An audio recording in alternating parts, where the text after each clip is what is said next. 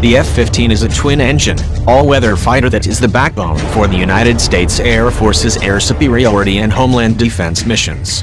Its proven design is undefeated in air-to-air combat, with more than 100 aerial combat victories. Its two engines provide 58,000 pounds of thrust, which enable the F-15 to exceed speeds of Mach 2.5. Boeing has built more than 1,600 of the aircraft for 6 countries around the world, providing unparalleled interoperability. Boeing's F-15 program was initiated at the request of the United States Air Force, who demanded a fighter jet designed to maintain the country's air superiority. Through its variants, the F-15 has also served that mission internationally, for Israel, Japan, South Korea and Saudi Arabia.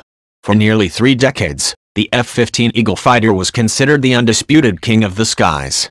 Until the debut of its replacement, the F-22 Raptor, the F-15 was the United States Air Force's frontline air superiority fighter.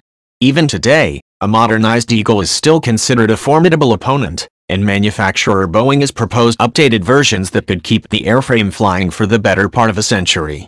In a world still dominated by 4th-generation fighters, the F-15 is an aging, but still formidable, fighter. The lack of sufficient numbers of F-22 Raptors to replace the Eagle has delayed the fighter's retirement, and it now trains to complement the F-22 Raptor on the battlefield. The lack of a current, viable replacement means it will be at least until the early 2030s before the remaining C&E models are retired. The F-15 airframe in all its flavors will almost certainly spend an impressive half-century in active service, a first for a frontline United States Air Force fighter.